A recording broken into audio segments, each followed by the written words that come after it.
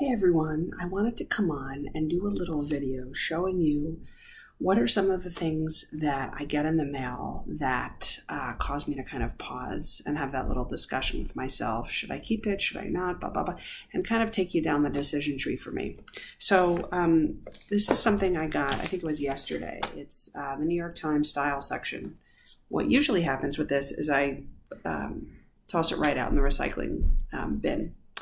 But because Barbra Streisand's on the cover, and I was just talking to my older son about Barbra Streisand and her career, she was on my brain. And when I saw this, I thought, it would be interesting to read about what she's up to now. That seems kind of cool to me. So I told myself, am I really going to read it? And I was having a silly conversation with myself. I said, Tamar, just hold on to it for a few days. And I started reading it, and then I put it down. This is the type of thing that's easy. Just like, it becomes part of everything around you, and it just ends up in some pile somewhere, or even not a pile, just ends up there, and you pass it every day and you think, geez, I'd like to read that article. Geez, I'd like to read that article, and you don't. So at least I started. But the point is this. I gave myself a deadline, and it sounds strict and ridiculous, and maybe it is strict, but I don't think it's ridiculous because it kind of keeps me from holding on to things. And ultimately, that's what I don't want to do, is hold on to things that, like I always say, aren't serving me anymore. And if I didn't live in a world where there were hundreds of pieces of paper, thousands constantly coming into my home, then I wouldn't have to be strict. But because that is the world I live in, and because I don't want to have a cluttered house, this is the solution I've arrived at. So I will either finish the article tomorrow and throw it out, or I won't finish the article by tomorrow and I'll throw it out. And I kind of feel okay about it. And just to be clear, if this were an article that I was 20 pages long and I was fascinated in, and I knew that I was going to be reading it, but it would take a while, obviously I'd hold on to it, right? It's not some arbitrary, strict rule that doesn't bend and flow with what my needs are. But you kind of become better at figuring out what goes into what bucket, and this isn't a bucket of, it's interesting, I'm enjoying it, but it's not something I'm needing to read. If I don't finish the end of the article, it's okay. And I'd rather have it not hanging around waiting than having it hanging around waiting for me to read. Okay. Another thing, Costco connection. I'm a member at Costco, which I haven't been to in, since the pandemic started. Usually toss it out. There's just nothing in here for me. But I found myself with a few minutes to kill, and I just had picked, brought it in from the mailbox. And so I was looking through it, and lo and behold, I found these recipes in the back. I can show you just a nice salmon recipe, and this really nice steak recipe, and another fish recipe for haddock. And I was like, geez, that looks actually quite tasty. And a skillet roasted tenderloin steak. So the point is, I was like, recipes are kind of tricky. You can just gather them until the cows come home. And then you have lots of recipes that are stuck somewhere or in a book somewhere.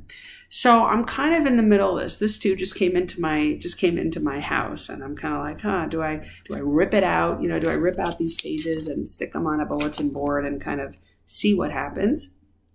Or do I just toss the whole thing out, or do I keep the whole thing because there are other recipes?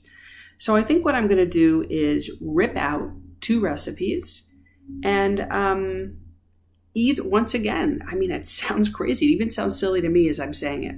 But this is, once again, the world we live in, where it's all coming in. And so we're forced to make decisions. And if we don't make the decision of doing something with it, it just stays. And that multiplied by thousands of pieces of paper yields clutter. So I'm just showing you how I kind of think about it, right? Yeah, I'm going to just rip this out right now. And guys, I'm telling you, if I don't purchase tenderloin, or if I don't purchase haddock, they're going out. Because you know why? I can look online for a really nice haddock recipe. right? Or how to cook a particular type of steak. So these two, I don't think I'm going to read the rest of the Barbra Streisand article as I'm chatting. So those two are out.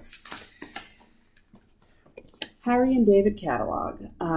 They have kind of fine meats and cheeses and fruits and specialty items like that. And they always have their holiday catalog. And by the way, they come like literally every 2 weeks or so around this time of year. So I was talking to my kids about possibly ordering their incredible Florida honey bells. There they are. A crate of those, and there were some kind of pears that I wanted to do. And then I thought, oh, wouldn't it be nice if I sent my parents something and if I sent this friend?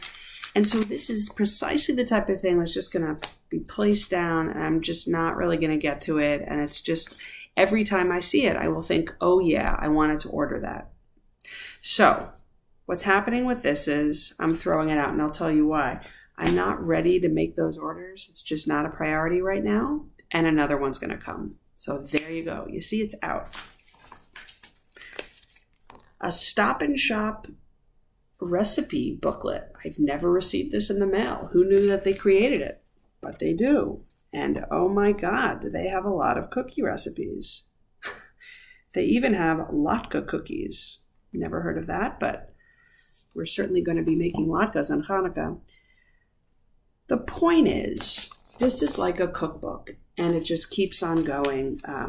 And who wouldn't want raspberry white chocolate fudge? I'm making the decision here, guys.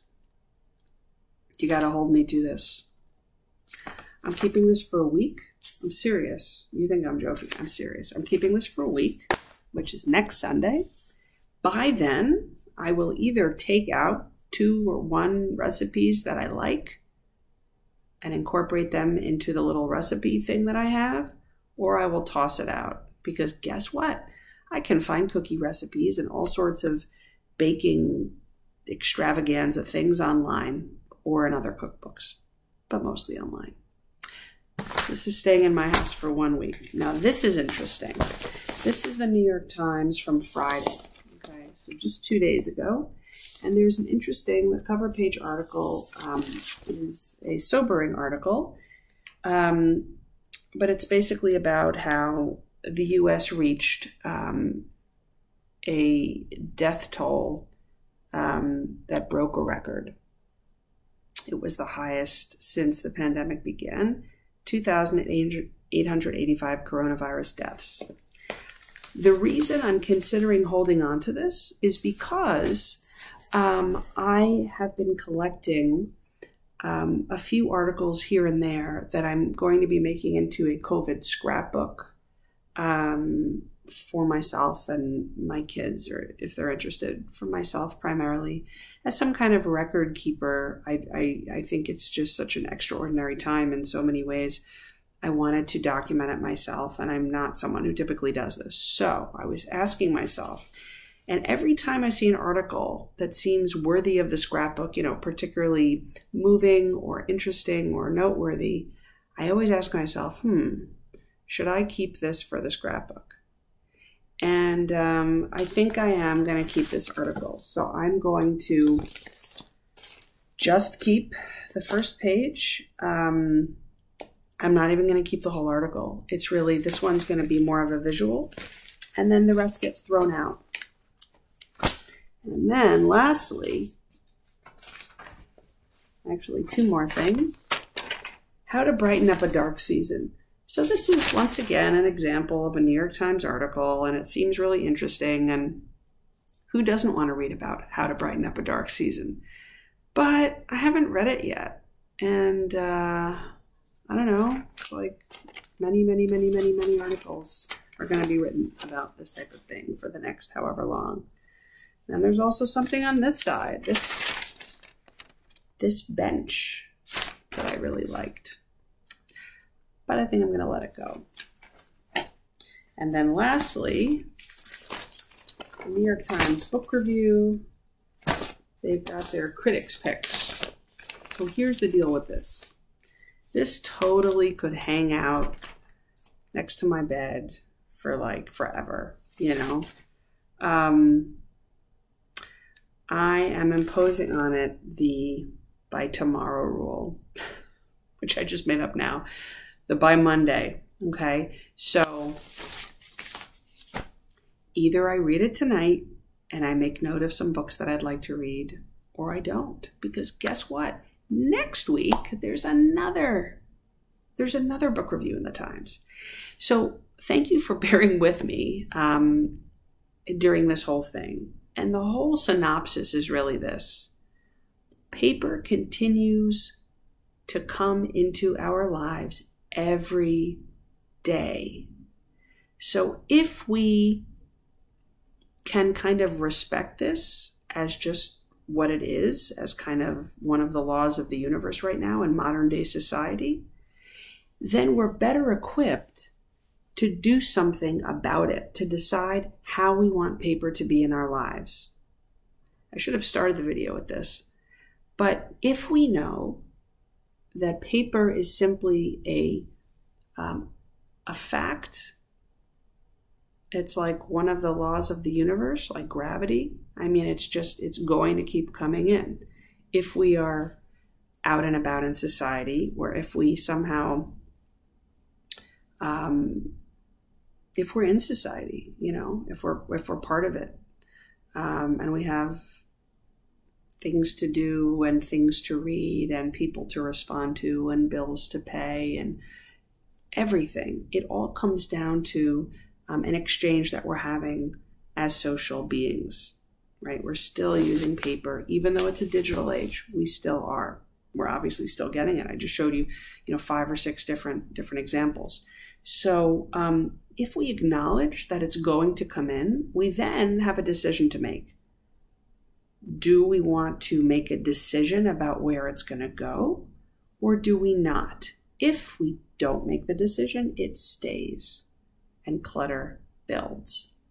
If we do make a decision, you have to make some sense out of it, right? Like, what are your rules for keeping it in your house? And it sounds crazy and onerous and annoying, and you don't want to do one more thing. You don't want to have another thing to think about. But